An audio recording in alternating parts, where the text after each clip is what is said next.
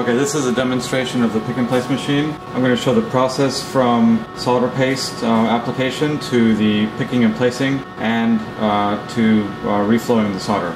So I'm taking, this is just a standard clipboard. I'm using it for my solder paste application. And I'm just using some used or some perf board that I have that's really cheap. I add the PCB into this location. I align my stencil. This is a stainless steel stencil, and I'm just using some standard tape to align it and to keep it in place while I spread the solder paste. I'm going to take the solder paste. This is solder paste, just a holder that I use.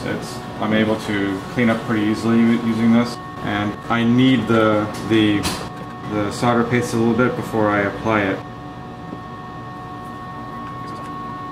Just get a little roll onto the applicator. This is just a standard putty knife. Probably didn't get enough on my knife. Let's see, it's actually pretty good. Okay. Looks like I could use a little bit on this location here. This is pretty messy stuff. I'm gonna try to be as neat as possible because this is not the healthiest substance on earth. I'm just gonna clean up the edges here. Try to save some solder paste. Should be ready. I noticed that it flipped up a little bit. I'm hoping that the solder paste didn't get smeared underneath. Looks like it's pretty good actually. So I got some solder paste on there and in the right places. So now I'm going to put it to the machine. I'm going to place it onto the machine. I'm placing it in this location because I designed this PCB to be pretty thin, and I have some components on the edge and I don't want it to hit the edge, so I use another PCB to help me out. So I'm just going to use these little plugs. PCB board is pretty much set in there. First I'm going to give you a little bit of an overview on the actual tools that I'm using. And I'm using EMC2 under Linux. And I'm using this because I like the user interface to it. You can see that these are all the pick and place locations. These are the reels, and this is the place locations. These are also reels in the back it's using. And I've developed two main files. This is pick and place program. It's actually Gcode. All of this is Gcode. It's using if-then statements. It's using subroutines and calls. It's pretty complex Gcode, but it's created so the actual picking and placing Gcode is pretty simple. And really all you have is XY locations. You have orientation on the pick and orientation on the place locations. You have the reel and the banks and reels set in a definition file. And this is the definition file here. And it's pretty much the Gcode is made so this is a really simple task. And these relate to the camera locations, not the actual nozzle locations. And all of that offsets, the camera offsets and things like that are done internally in the Gcode. So I'm going to go ahead and run this file in EMC. There's also a way you can check the placement of the components, but I'm not doing that right now because I want this process to go pretty quickly. So I don't really need the camera. I'm going to go ahead and get started. So I'm just going to press play and we'll watch the components get set to the board. And what it's doing right now, it's telling me to insert tool 1. Tool 1 is essentially just the nozzle, so I'm not going to insert any tool. And the tools that I use are cups. So it'll ask me to change a cup or to add a cup. And then what it'll do, it'll press the cup onto the nozzle at the correct location.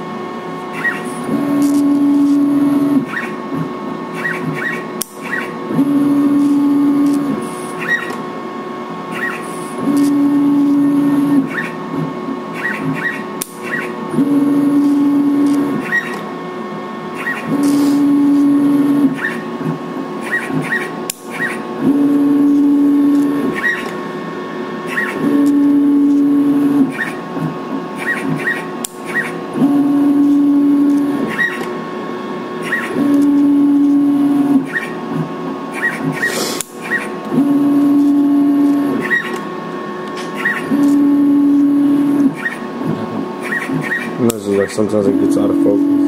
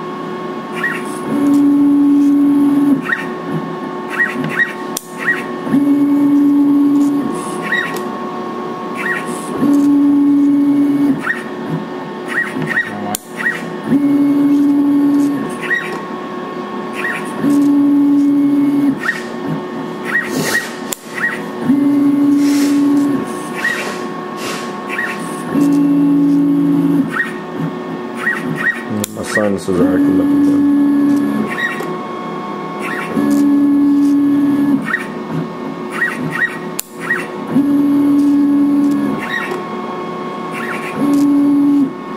Okay, now it's asking me to insert tool number 2. So I'm going to insert this tool.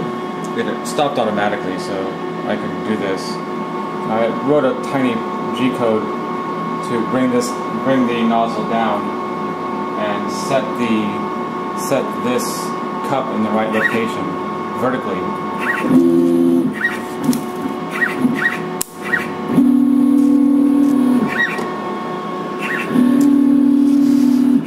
Watch out. Comes up too fast. No. Okay, now it's asking me for tool number 3. I'm going to put the next larger one on.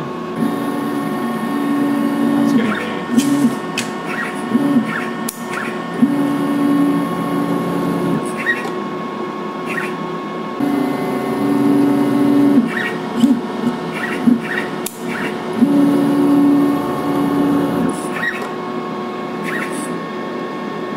Now we're going to remove it from the machine and we're going to reflow the solder on a skillet. The skillet technique I got from SparkFun. They have a really great tutorial on how to reflow solder. First I want to inspect it to make sure everything is lined up correctly. And after inspecting it I may make some changes to the Gcode for picking and placing, just to make sure that everything is on their pads. It looks like everything is good. You can see one component that I need to update a little bit. This is a capacitor. I'll just move it on the pad.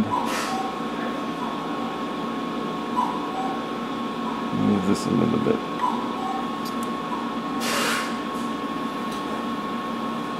So I need to make a couple adjustments for this one, but not a big deal. What I really want to make sure is the large ICs are pretty well placed, because they're not going to move as easily during the reflow process. So just aligning all the legs to make sure all the legs are good. Okay, that looks good. Now let's go ahead and reflow. What I'm doing right here is putting the PCB onto a skillet, and the skillet has a because there's a heating element that is a sort of in a circle underneath. So what I'm using is a piece of aluminum foil that better distributes the heat underneath the PCB. So I'm going to go ahead and place that there. I'm going to use a respirator so I can protect myself from generally the flux that's going to be going into the air. Turning it up to 450, and now just wait for it to reflow. Wait for it to reflow, and once it starts reflowing, you want to leave it to allow the components to position themselves, and then you can turn the heat off and wait until it cools down.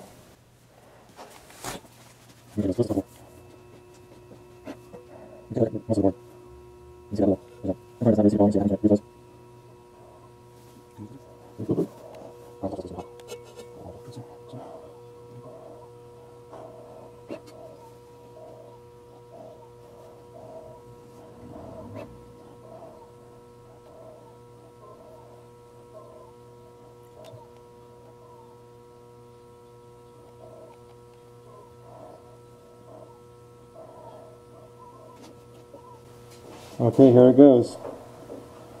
Let's see if that LED will slide in. Yep, it slid in nicely. Okay, so that worked. The LED was on the pads, it just wasn't perfectly on the pads, but it made it quite well. Now we're waiting for some of the components that have more metal around it to start going, and the large IC as well. You can see the large resistor on this side is not quite reflowing yet. There it goes. Now it's sliding in place there. Yep, that worked. So once that's done, you can go ahead and turn it off because everything is pretty much done. As you'll probably have a good indicator of the worst, or the one component that takes the longest, and then you can use that as an indicator to turn it off.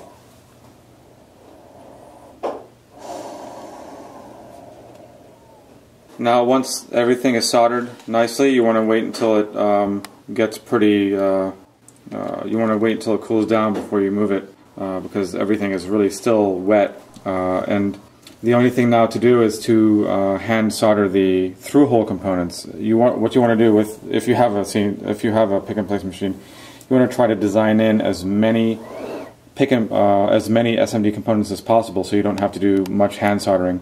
I have headers here that I need to solder. There's actually 2 capacitors that I could have selected as SMD, but I didn't. But I probably will next time. And then I have some larger headers here and a switch here. And I could probably find the switch as an SMD as well, so I can look into that. I'm not really sure how I'm going to do a pick and place on a switch yet because it has too many undulating parts to the surface. So that'll be a challenge. But pretty much it's done. The SMD process and the pick and placing is done. And that is an introduction and example of a complete process for pick and place.